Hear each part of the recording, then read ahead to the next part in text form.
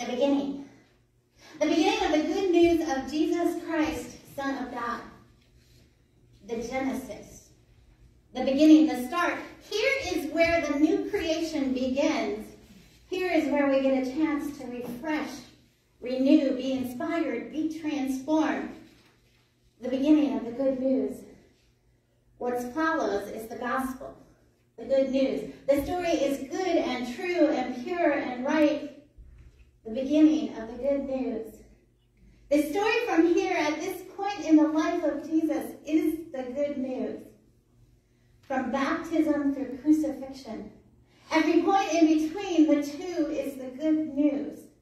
Not just the beginning, not just the end, but the beginning too. The beginning of the good news of Jesus Christ, the Son of God. Jesus.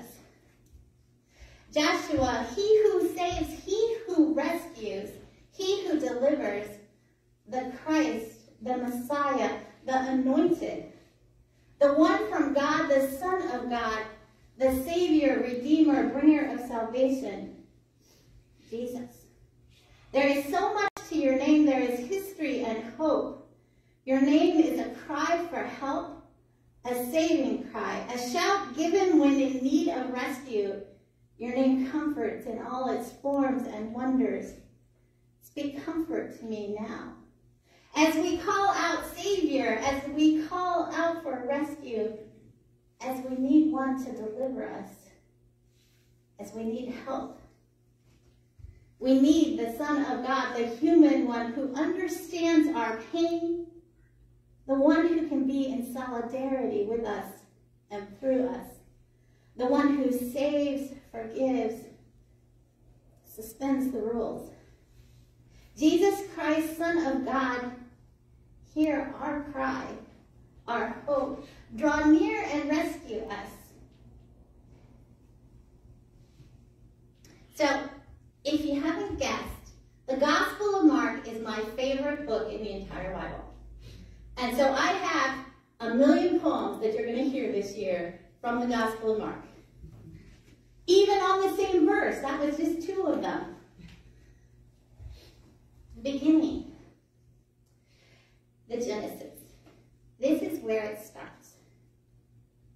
So in the Bible, what are the very first words you read when you pick up your Protestant Bible and open them up? It says, in the beginning. Well, before that, it says Genesis, which means in the beginning. When you open up the Gospel of Mark, which should be the first gospel because it's the first one written, but they didn't put it first, because this is the birth story. This is Jesus' birth story. This is the story that was written first.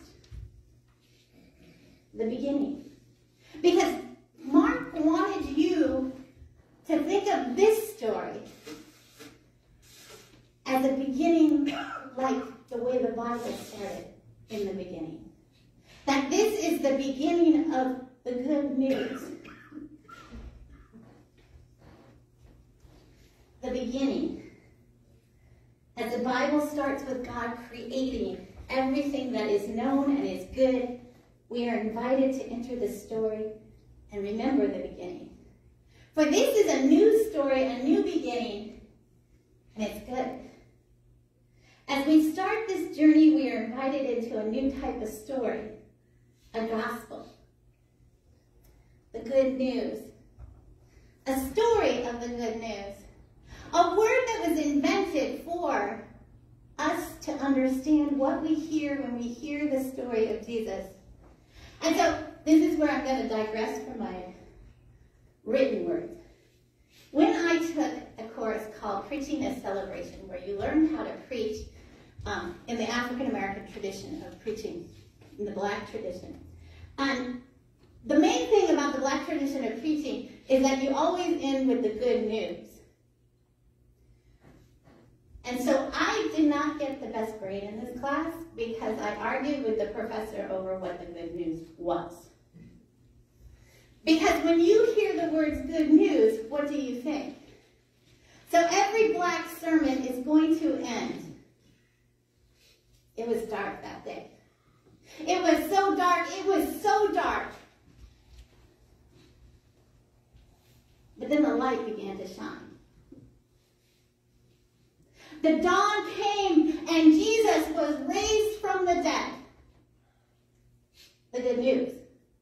Well, I argued with him and said, according to the Gospel of Mark, the good news starts at verse 1. The good news starts not in chapter 16. The good news starts at verse 1 in the Gospel of Mark and is the entire story. And in the Gospel of Mark, there isn't even a resurrection. It ends in mystery. And so he told me that wasn't the good news. And I said, maybe if you're preaching, but if you're telling me that I'm supposed to preach the good news, I have to preach it from the way I experience it. And I experience the good news from the beginning of the story to the end of the story. The good news of Jesus Christ, the Son of God. The gospel.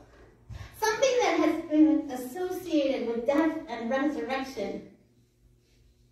But here in Mark's story, we aren't just to focus on the end.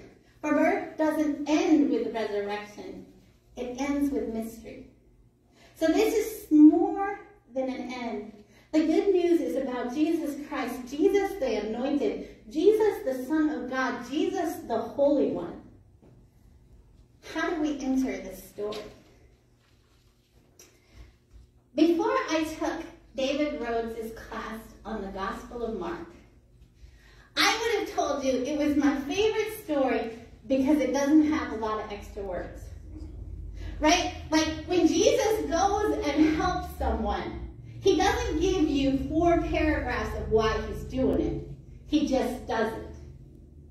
He just does what is right in front of him to do, and the talking isn't what is important. So I would have told you that I liked it because it was simple, it was quick.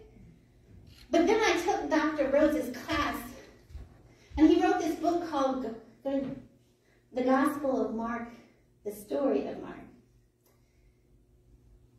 And because of his class, where I read every commentary on the Gospel of Mark, I have them all on my shelf. So just in case you really don't believe me that this is my favorite book, I know it inside and out. That this book has changed the way I think about Jesus and the way I shape my ministry. That this story is meant for you to read it from verse 1 to verse 16:18. 16:8. Don't ignore the part afterwards that says the church added this ending, or the alternative ending of the Gospel of Mark. In other words, that's not supposed to be there, but the church didn't like that it ended the way it did. Because Mark has a goal. Mark wants you to read from verse 1 to 16:8 because he wants you to make a decision. He wants you to enter this story and choose this moment of discipleship. He wants you to enter this story and choose Jesus and then go share this story. So did you know that you can read the gospel in 2 hours and 30 minutes? It is meant to be a mystery, a short story. It was given to you to be performed.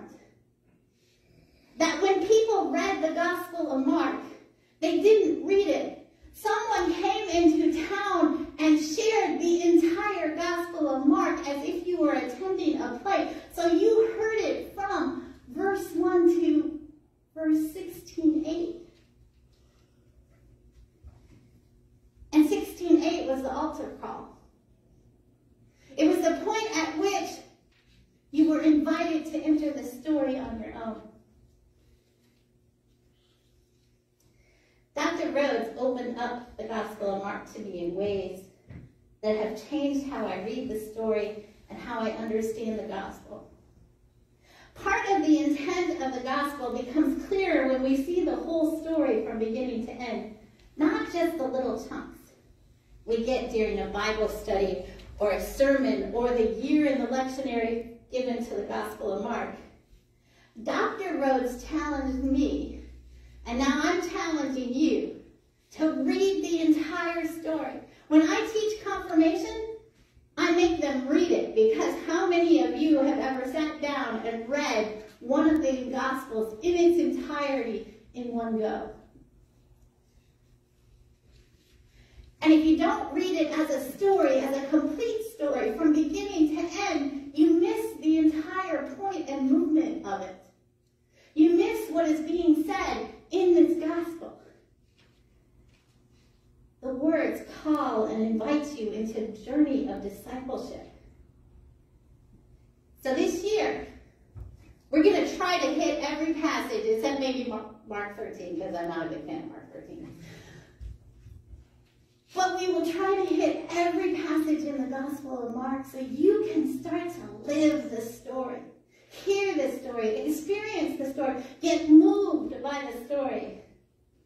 Because the good news becomes a call to enter the story after it is ended and take up the call.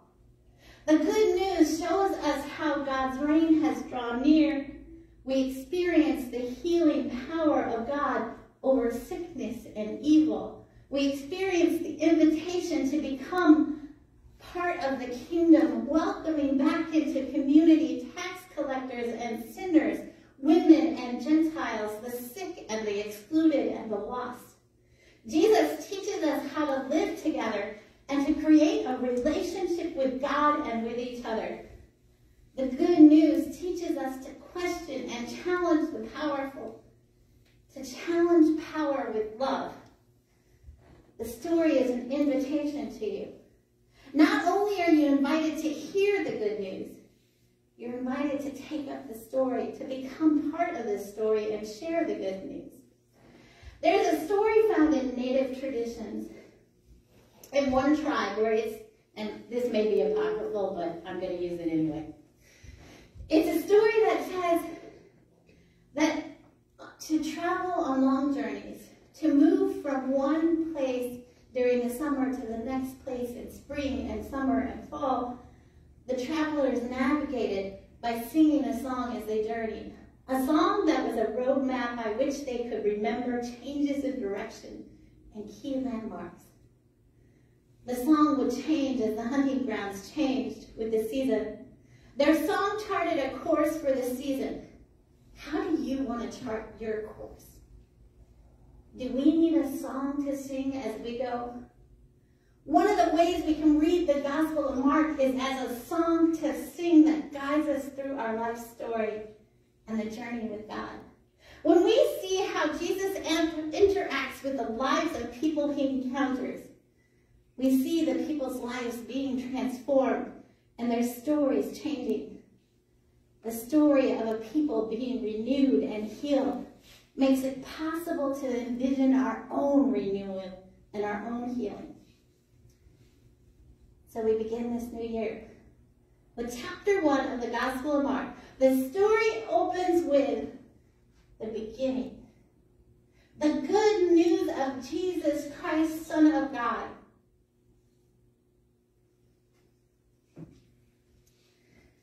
This is the new beginning. The new story that God is going to share with us. As we enter God's story, as David Rhodes says, a world of conflict and suspense, a world of surprising reversals and strange ironies, a world of riddle and hidden meaning, a world of subversive action and political intrigue. And the protagonist, Jesus, is the most surprising of all. To enter Mark's story is to enter a world where you join the story and become a means to help bring God's kingdom. The story challenges us to see the world differently. The story challenges us and invites us to act, to make the story real for God and for us.